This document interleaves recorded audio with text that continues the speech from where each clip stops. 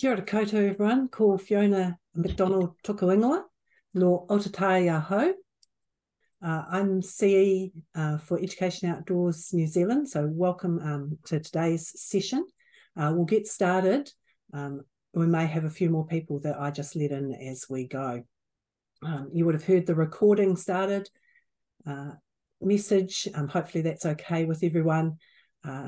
The session will be available to you afterwards later this week, and it also goes up on our website, so you can refer back to anything if you want to. I'll just start us with karakia. Tūtaua mai I rona, tūtaua mai I raru, tūtaua mai I roto, tūtaua mai I wahu. Kia tau ai, te mauri tū, te mauri ora ki te katoa, homie, huie, tahiki. Just a few housekeeping bits and pieces before we get started. If you can just double check you're on mute so we don't get any kind of feedback or office discussions happening during the meeting, that'd be great. And feel free to drop anything into the chat you have question-wise as we go through, or pop your hand up. Sometimes it's a little bit hard for me to see hands coming up with so many people on, but you're also free to come off mute and just ask. I'll try and pause a few times and make sure we have time at the end for questions as well. And if you could check either at your school or in your neighbouring schools or clusters of schools, whether the EOTC coordinators database is something that you're on. That would be super helpful. We run that on behalf of the Ministry of Education, and we're trying to get one coordinator from every school on board. It's free, takes a couple of minutes. If you're not sure whether your school is involved with that, just jump on our website, register, and we'll sort out any double ups. We often run into the circumstances where the school has had an EOTC coordinator registered, but they left and have gone somewhere else. So if you're not sure, if you're not getting emails from EONs, jump on there and register. So today's session, last time we looked at the toolkit, the tools and forms to support EOTC. This time we're going to focus on the safety management plan template and work our way through the sections that are in that template, focusing mainly on things that we've added or strengthened. So I'm going to stop sharing in here. Oh, one more slide first. And I'll pop over to the template after this slide and work our way through that. So template is made up of two pieces, and basically it's designed to fill the gap between the Ministry of Education EOTC guidelines and the toolkit of tools and forms you use for planning and delivering EOTC. It is reasonably recent. The first version of this template was developed in 2018. So it might be a document that doesn't exist in this form in your school at the moment. Some boards like to have a separate EOTC policy. This document combines it in with the procedures. Absolutely fine to have a separate one. I would suggest that you do a little bit of a gap analysis between the front of this document and your current EOTC policy and just check that they kind of align as a good way forward. Right, just bear with me while I stop sharing that. And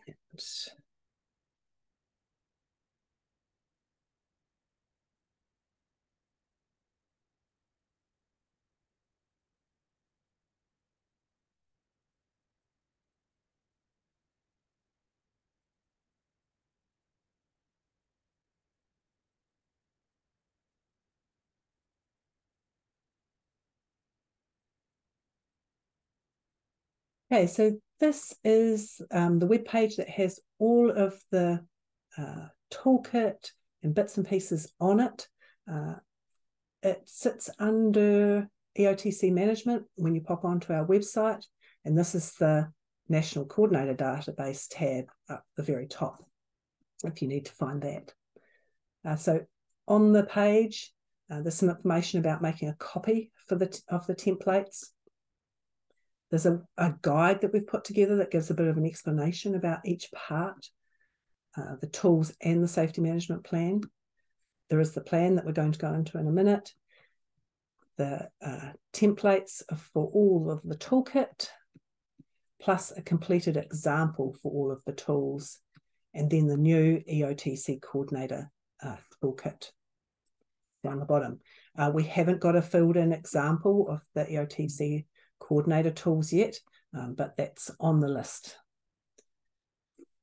So if we drop over to the EOTC safety management plan, first point to make here is that this is a one-size-fits-all document. There's one template for the smallest, tiniest primary school with one classroom in rural Southland, all the way up to the biggest city high school in Auckland. So you absolutely have to edit it. And if you're using school docs, lots of the information in here is actually embedded on your school docs site. But it's really important that you make sure what is in that site matches what you actually do in school. We haven't numbered or put numbers into this template, really because we recognise that schools are all going to edit it and you'll end up with your own kind of system that makes the most sense to you. As it sits in Google Docs, it's really easy to navigate because you can just click on these bits over on the side to find where you want to go. Once you've edited it, if you want numbers, just add them in. And very quickly, you don't have to request editing access. You just go to File, make a copy if you want it as a Google Doc, or download it if you want it as Word or any of those other formats. So hopefully super easy to get a hold of in the format that you want, and that should make it far more editable and user-friendly. So some key points. Your editing starts right away when you describe yourself and what EOTC looks like at your place, and an explanation of your safety management system, how the whole thing kind of fits and works together in the overarching school health and safety system. Also, we've tried to tie in the school-wide health and safety goal and some planning that you might do around EOTC and your improvement, so the maintenance and improvement of your system. And that's a requirement that comes straight out of health and safety legislation, so important to pay attention to. And we've put some blue writing in here to kind of give you some guidance about what good practice looks like in this space. But again, you need to edit that so it is what you actually do and what you can achieve. The next section is the same as last time, outlines roles and responsibilities.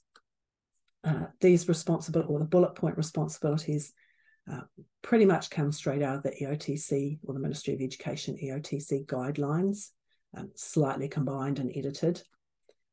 And the key point down here is that we've added in principal as a management role compared with principal where they sit up in the board as a governance role, and split those two out. And where most schools will do a bit of editing is around this EOTC coordinator space, where it's often, particularly in high schools, split with the senior leader that has EOTC responsibility. So some of the principals' management responsibilities, some of the EOTC coordinators' responsibilities probably sit in high school space in the senior leader with EOTC management responsibilities space. So do some editing there, put the responsibilities under the role that they belong with. One of the major changes into all of these responsibilities is really highlighting the responsibility to ensure the inclusion of all students in EOTC, and that is carefully planned for. So that will come out of the Ministry of Education EOTC guidelines when they are reviewed and updated, hopefully out to schools sometime early next year. Any questions around that first bit of roles and responsibilities, the maintenance review of your system?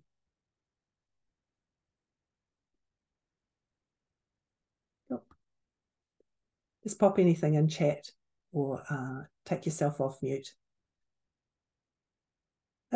So the next major section in here is around your event procedures. And this section, the whole rest of the document really describes how EOTC happens in your school.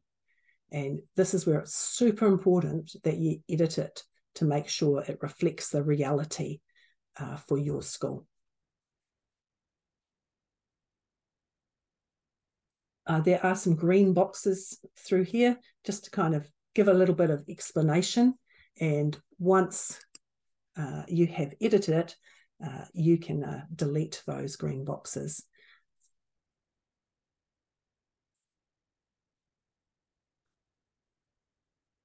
So this table here kind of gives an outline of the steps that you would go through when planning and running EOTC, and all of the sort of bits that you would consider.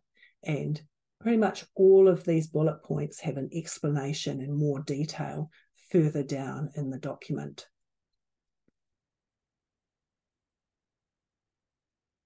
A major change here is the event category table, where we have combined medium to high risk into one column. Now, we've done this because when we think about the level of approval, the consent and caregiver information in the planning, the things that are required for medium to high risk, medium or high risk, I should say, are pretty much the same. It's just the level of detail that changes as the level of risk gets higher and the complexity of the event is more. You might choose to split those out and have 4 columns, entirely up to you. One thing that is really important to do is go through these where the blue writing is and put in the examples of what type of trips fit in each of those categories for you. And we've put some suggestions in there, but real examples for your school is a very good idea. And where you might have differences from what is here also is in who's giving approval. So going through and making sure that the right role is in there for who's giving approval. In medium to high risk, this would often be in a high school, that senior leader with EOTC responsibility, not the principal. And whether or not you have the board involved in giving approval at any stage, of course, is a board and school decision. There's no requirement, a legal requirement for the board to give approval in any of these stages. Of course, they should absolutely be getting information on the types of events that are happening and when overnights are, but they don't necessarily need to give approval for those. They need to ensure that that responsibility is correctly delegated, if they have delegated it to the principal. And if the principal delegates it on, that that person is appropriate and competent for that role. The exception to board approval is for overseas trips, but that's linked to financial requirements rather than health and safety ones. One thing that's really good to do with this table is, once you've kind of worked out how it works for EOTC in your school, is to create a workflow or a flow chart from it, so that staff can clearly see what you expect as far as this planning information down the bottom. And once you've created your flow charts or your workflows, we'd love to see some examples. Every school seems to create a different one, so we would really appreciate seeing someone, and then particularly if you're willing to share, and we can add that to our completed examples. I can see there's a couple of questions in the chat, so I'll just take a pause and answer those.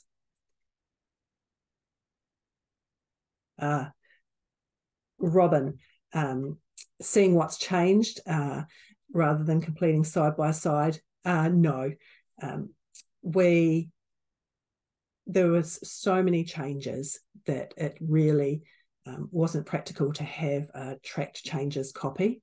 It just became completely overwhelming. Pretty much every sentence has had some change in it. There's major changes and minor changes, but this and all of the tools as well have had a vast number of changes to reflect modern wording, boards of trustees to school boards, etc. So yeah, it's pretty extensive amount of change.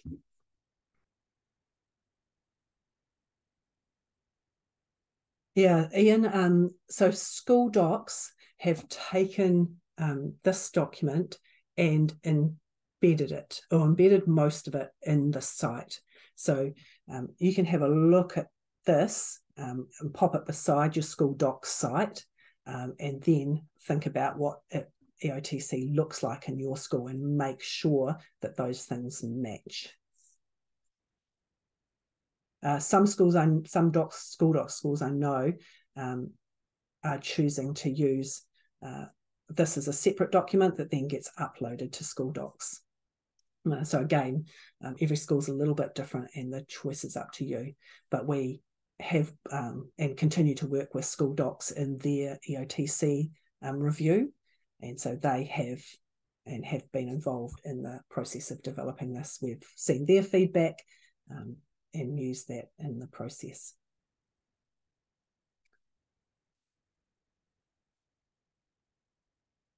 So looking at starting to prepare and plan and the risk management planning, we've just tidied this up. That was a terrible table before, and there's a large note here that tries to hopefully explain where you might use a risk assessment and supervision form as compared to using standard operating procedures. I have done a Zoom on creating standard operating procedures that sits on our website that you can go back and watch, and we might do another one later in the year as well, because it's something we're really trying to encourage schools to do for those low risk activities that occur all of the time. Standard operating procedures are much simpler once you develop them for staff to use, and I think it's a good process to go through for those lower risk activities or activities that are happening all of the time. Looking into the risk assessment matrix, slight change here. One of these categories is now gone to extreme, and then there's an extra high in here. We would encourage you to think really carefully if you're identifying these areas, extreme and high, when you're planning events, that you consider where or how else you could achieve those learning objectives in a lower risk environment. The key here is that this is not an absolute science. You'll find hundreds of different risk matrices out there, all sorts of different industries, but it's really a thought process to get you thinking and to help you try and identify which are the most important controls to focus on. What's the things that are really going to hurt kids if we get them wrong and don't pay attention to that particular control.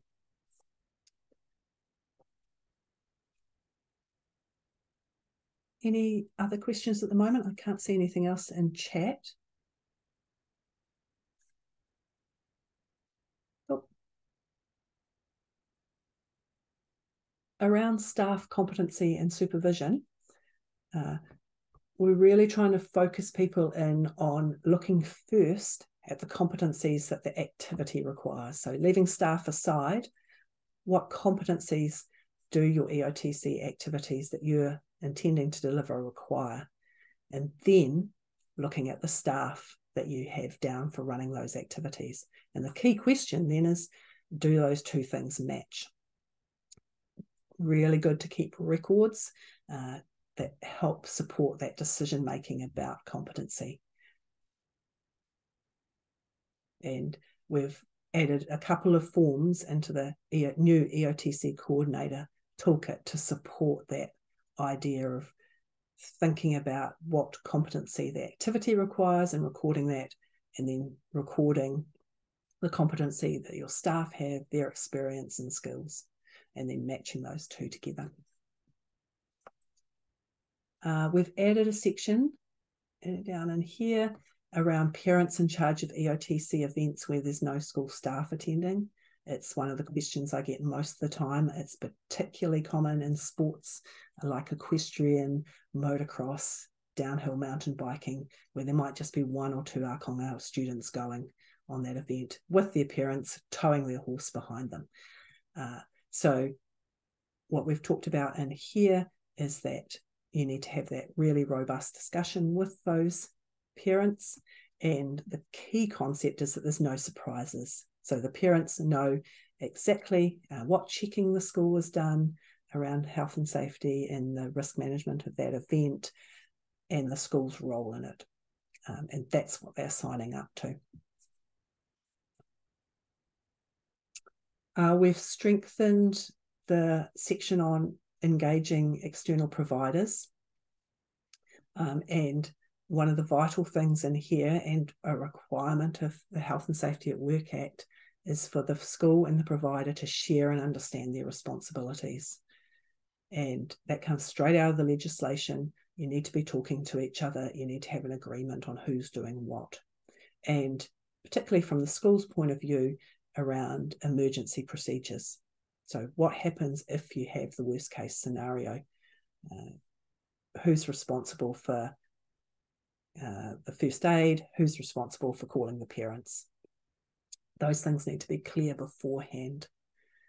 And think also that it's your students, but it's also your staff going into that situation.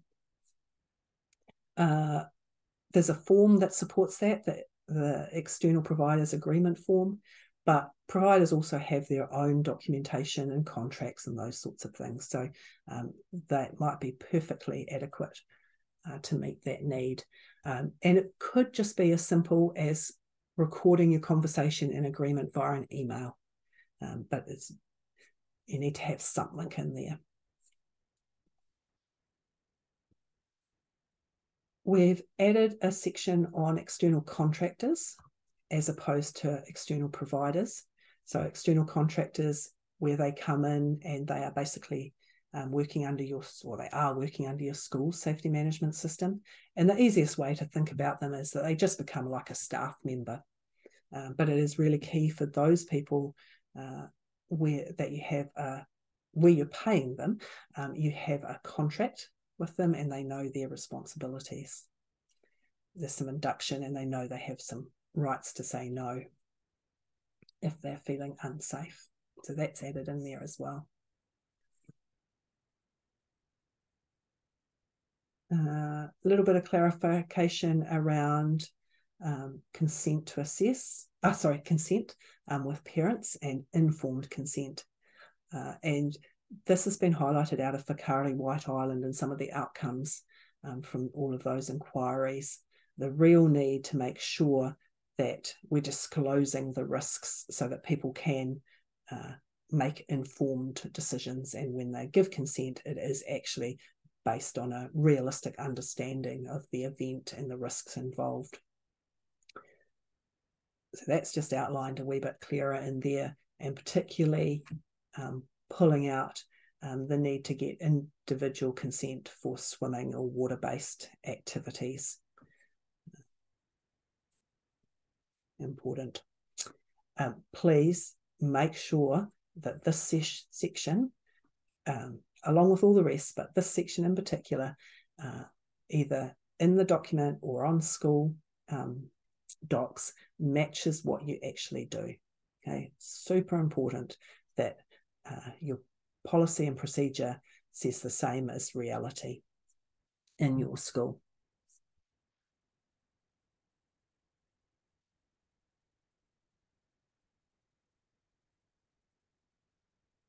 A little bit in here on donations and the link through for information if you need that or have any parental questions around that. Added a couple of things around first aid. So recommending that as part of your risk assessment, you decide whether you take an EpiPen in your first aid kit for first-time anaphylactic reactions. And in your risk assessment, you would look at what's the likelihood of that occurring. So if you're going down here, it's going into the beech forest in summer with high wasp numbers. That would be a classic situation where your risk assessment would identify that it's a good idea to give an EpiPen. And there's some information in here about how to do that. The second part in here is around AED locations or whether you have an AED with you. So part of your risk management planning, I just have a look and see where the closest one is and consider the risk of the people you have with you and the activity. So water-based activities, you might consider an AED or at least knowing where it is. That's a link, and there's a link in there to the app, which is super great to have on all of your phones. Under transport, we've added a few bits and pieces in here, but the main concept here is adding in a recommendation that ākonga don't transport other ākonga. And if they are going to be able to do that for EOTC or for sport that happens within the school time, within the school day, that you need to have a clear procedure, and again, that there's no surprises for parents. So the parents need to know and agree that their child has been driven by another student.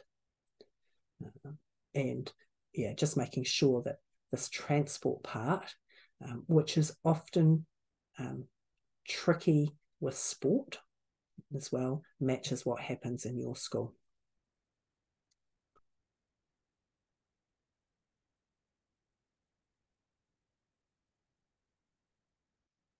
We've added the concept of operational limits, and this also occurs over in the standard operating procedures. And that's where either the weather is or there's something else dynamic in the environment, some limit that you can set well ahead of the activity.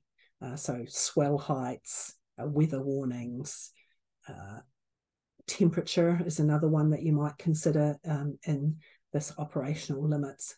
And it can just, setting them early can just make decision-making easier on the day or in the days leading up to the event, and takes out some of the, oh, it might be okay.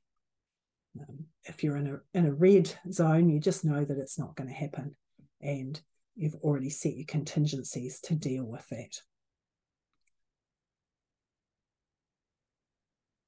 In the emergency planning section, this is about making sure that you're well planned ahead of time, and your staffing competency can cope with emergency situations. We often plan for just business as usual, but really when we're planning for EOTC, we need to be planning for that emergency situation and ensuring that whatever that EOTC plan looks like, it's aligned with your wider crisis response. And particularly around lockdowns at school, when you've got trips out, those trips need to know what happens if there's a lockdown at school. And also some careful consideration about how you might deal with cell phone use and social media use by students. And that differs across schools vastly. but having some pre-thought about it and a plan really makes a difference. And that was particularly highlighted from the mosque shooting situation down here, where some schools had really solid cell phone use plans and others didn't, and there was some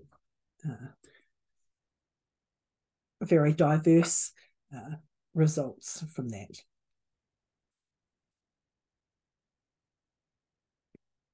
So there's just, in these parts, there's just some good bullet points to work through as you go ahead and plan and then implement. On the day, we're really trying to highlight that throughout the whole event, you're managing risk, assessing, managing, looking at the effectiveness of your controls during the activity, and that's a real continual and ongoing process. It's not just a piece of paper that has to be done and handed in 6 weeks ahead of time or the day before. That process is brought to life and really dynamic on the day and throughout the activity. And alongside that, that's really good ongoing communication with everyone during the activity. We've just cleaned up the way the incident reporting piece looks and added in, taken out an old system of identifying how serious incidences are, and just popped a link in here that gives you really good guidance if you need to notify to WorkSafe. So that's good to go into if you end up with an incident that requires hospitalisation, and basically it will the WorkSafe process will guide you through whether you need to notify them or not.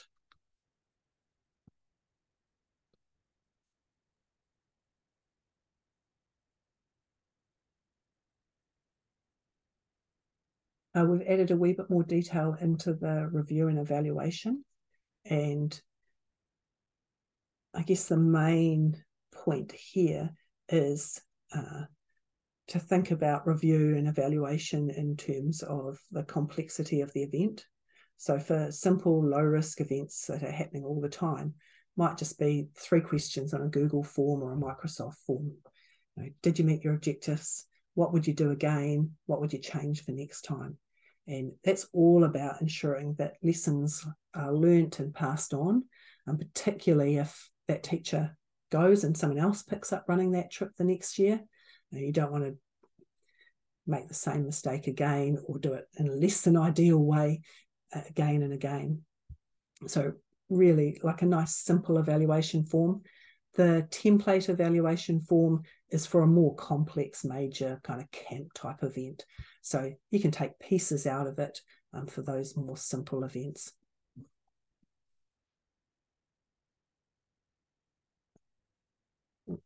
This piece used to be at the front, but it's great to keep an eye on the history of the document. Super easy now with online Google, Microsoft. If you're creating and storing documents online, super easy to track history. And we've added the supporting document piece as well, so you can just create links into relevant policies within the school, so you're not doubling up at all.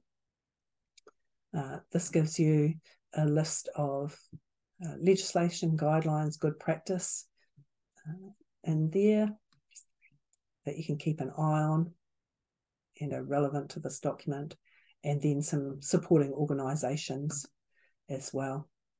And you can add to this list as you go.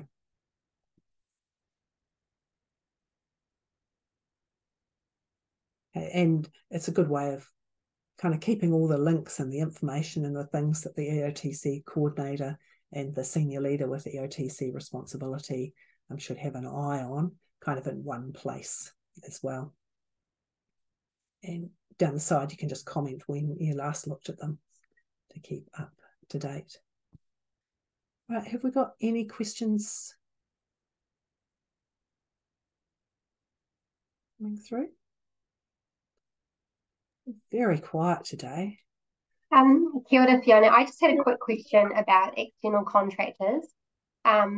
Is it, could an example be, say you're getting someone in to run a self-defense class for an hour with year sevens? Is that kind of what you mean, or is it more to do along the lines you're contracting an external provider, like say, I know we've had people that come on school they've set up climbing frames and climbing walls, and they've kind of done that. So are we looking at everyone that comes on to provide a service that we'd run through that, or is it specific kind of? So both of your examples would be EOTC providers, because I presume the one providing self-defense is kind of working under their own systems rather than your systems. So that'd be an external provider. And for something as simple as that, it might just be an email around what they need. Have you got first aid? We've got first aid. We'll have a teacher there the whole time. Can just be as simple as that. We'll look after any behavioural management. Yeah. For your climbing frame one, you might want to ask a few more questions around how they're going to manage the climbing frame and the safety around how that's set up. You might want to see whether they're registered as a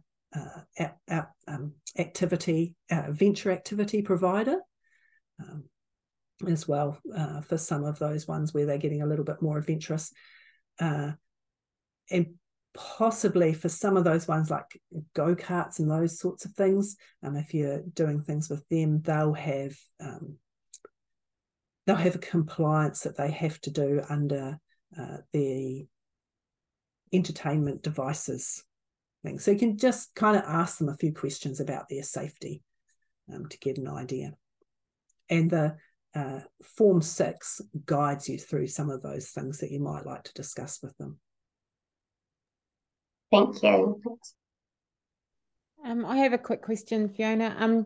You mentioned earlier, you said think carefully around high and extreme events and avoid them. I think I wrote it down right, avoid them where possible, and to think about what has potential to really hurt kids. So every year we offer a snow squad, and every week when the kids go to snow squad, I kind of sit and hope nothing goes wrong.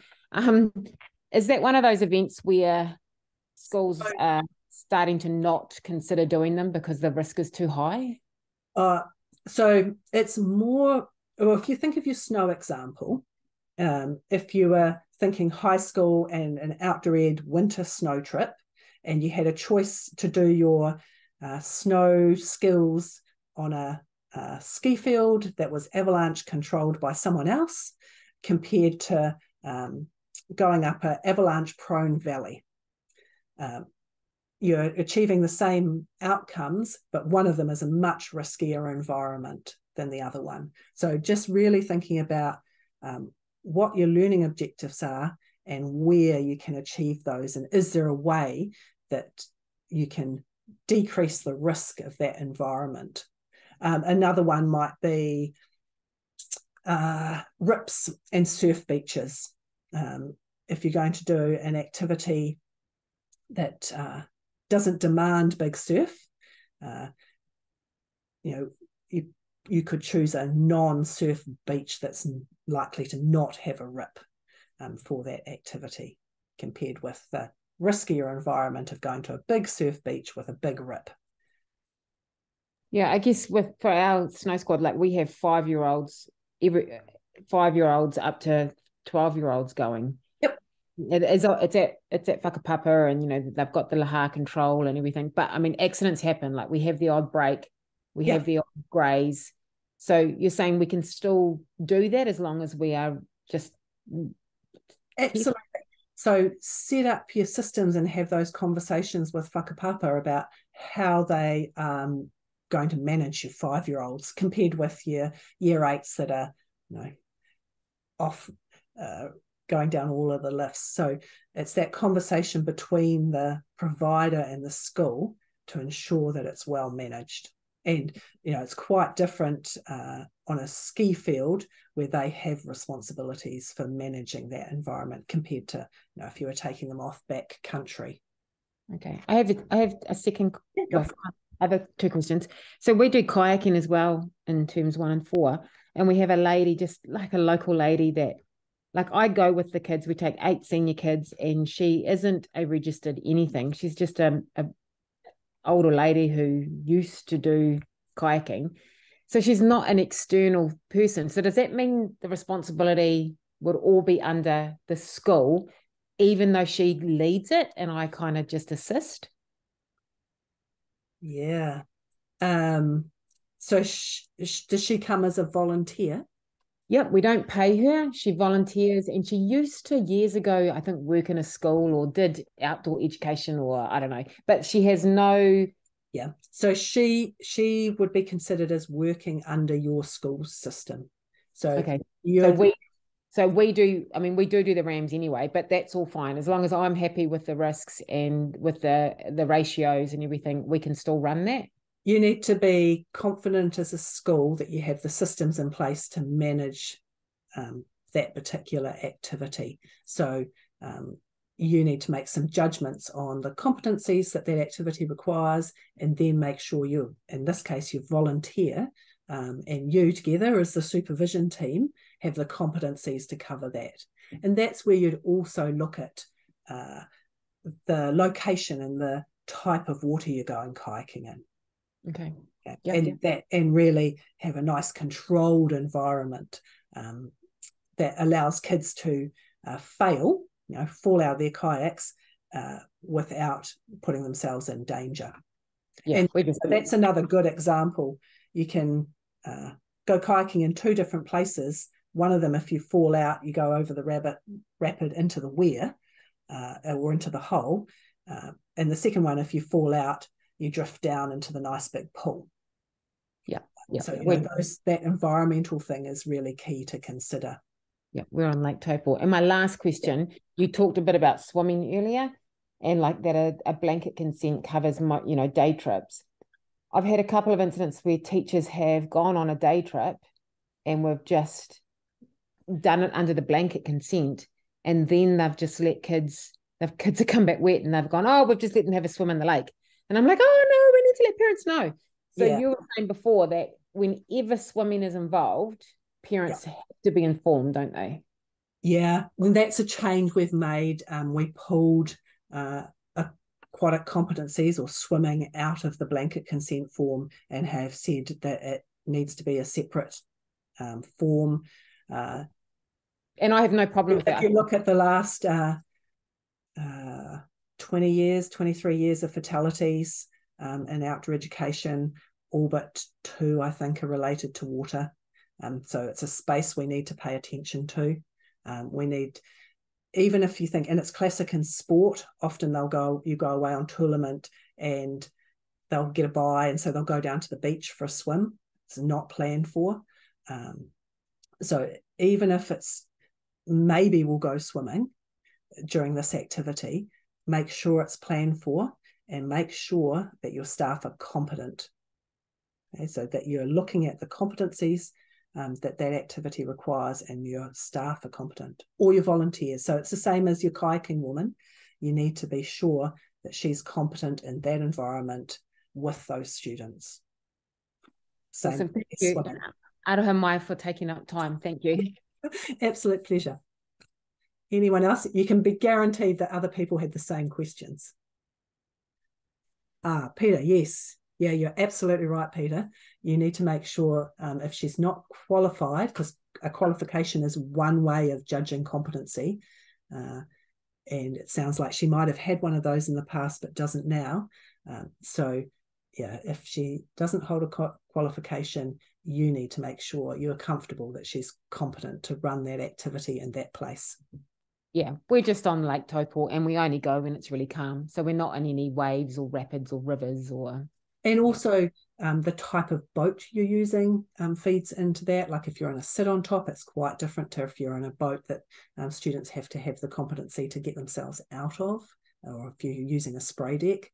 All of these things kind of feed in, which is why we don't talk about ratios anymore, and why we talk about supervision structures, because there's all of these components to what appropriate competent supervision is. And it's really, really easy if we talk about ratios to just go, well, I've got 1 to 4, or I've got 1 to 10, we're right. But it just takes away from the kids that you've got with you, the environment that you're going to with, and this competency of your staff. Good questions. Sarah? Hey, Fiona. Just one question about transport. With usually we take buses, but sometimes if we've got smaller groups, we'll use parents to help transport. Thoughts around kids in the front seat? Yes. We have put some recommendations into here around when it is appropriate or not. Ideally, I think 14 and under, they kind of like to keep them out of the front seat if you can, particularly younger primary school kids with airbags. And where do we put it in? Oh, actually, it's not in here. It's in the transport forms. And it is also there's some really good information in the driving good practice guidelines. Awesome, great. Because we had a look on the police website when, because when you've got that situation when you've got 8 kids, and then suddenly if you've, between 2 parents and 3 parents, and sometimes trying to get parent help is really tricky. Yeah. So we had a look on the police website, and we couldn't find anything that specifically said anything. Yeah. So pop into the good practice guides for driving. That's pulled a whole lot of information together from different places. And the other kind of way to do it is if that parent is driving their student, and they're happy with them in the front seat, and then going back to the no surprises principle for those kind of the kids in the grey area, not the ones that in car seats or little and can't go in the front, but those other ones where probably their parents would stick them in the front, would pay to ask. Okay, no, that's great. Thank you.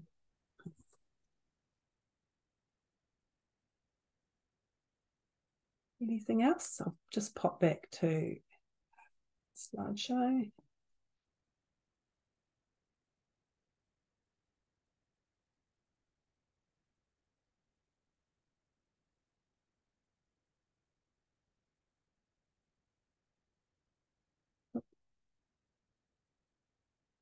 So just finishing off, a couple of wee points about kind of what to do next. I'd suggest if you can find 2 screens, download this new safety management plan and put it beside the one you have now if you have one, and consider the changes or gaps that you might find. Cut and paste back and forth. Sometimes it is better just to start afresh. Get a little team around you and go through that editing process so it works for your school. Get rid of the green boxes, okay, and make it useful. A lot of the sections in the event procedures part are written as considerations, so you do really need to go through those and change the kind of wording so it is how your school wants it, and it's the reality for your school. And if you're on school docs, same process, I would suggest. Just thought I'd mention the next Zoom because that question has come up today.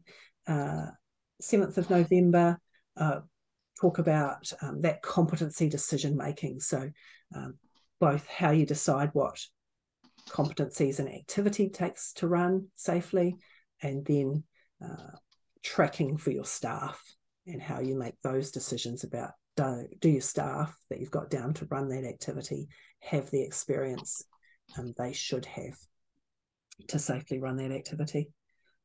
You can register for that off the EOTC management page, where you'll find this recording as well.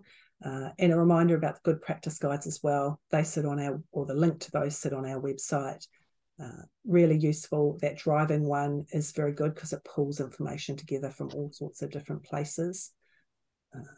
And so it's super useful to use. and all of these different activity ones as well. Because there's two parts to them, and the planning template has a really wide range of the harms and hazards and the management controls already identified for you. And you can just, again, cut and paste, edit those to make them match how you're running that activity and where you're running it. So chance for any last questions? Oh, here's one. Okay, could you explain a good example of the supervision structure blurb you would like to hear from an external provider for snorkeling? Oh, good question. So, yeah, just there, Fiona, I was, I'm from the other side as the external provider that works with schools. So just listening in today. Yes. So you would like to see we're going to be adding the supervision structure for the activity in our part A of our RAF for the site. And so it might be, say, for Goat Island, it could be that we'll be expecting that we would have, the maximum amount in the water, that there'd be 2 instructors, would need maybe five competent supervisors from the school. Is that kind of what you're meaning for the supervision structure? Yeah, and I guess what would be really useful for the school is to highlight what the competencies of the school staff that you require, or the volunteers that they bring with them, actually are, above being just breathing humans. Competent to swim 200 meters. Snorkeling experience, for example, if we're going to be utilising the parents, there's that, and that we'll have an expectation that we will be assessing those parents in shallow water as well before we head out. Excellent.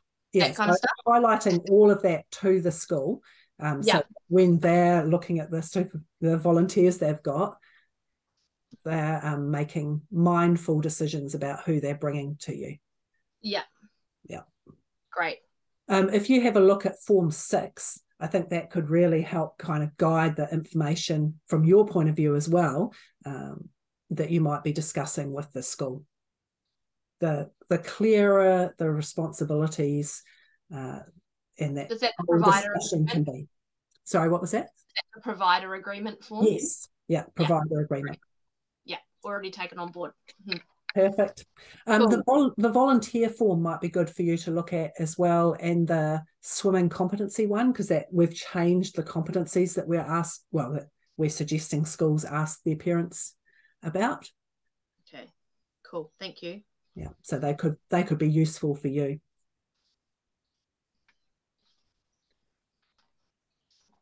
Any last questions, team?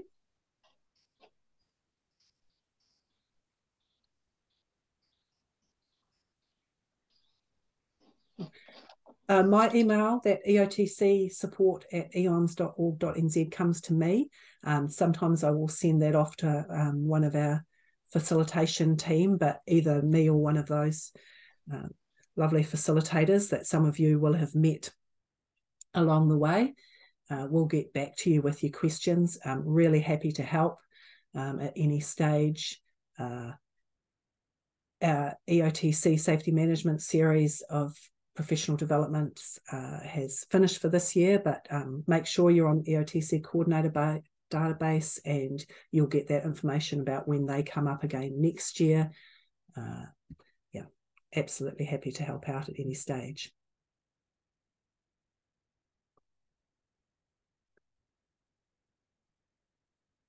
Cool. All right. I just thought I'd finish with this whakapōki, and bring it together that sometimes these forms and paperwork for EOTC look overwhelming, and are overwhelming for your staff. We completely recognise that. We're trying to work on all the time on keeping them and striking the balance between keeping them simple and usable, and also meeting the needs of keeping students safe and the regulations that come down out of legislation. So fine balancing act, but really trying to work on keeping students safe and having quality EOTC, and having the most appropriate and helpful planning tools for your staff as well. So, fabulous people. I'll let you go. 3 minutes back in your afternoons. Time for a cup of tea. Right. Ka kite, everyone.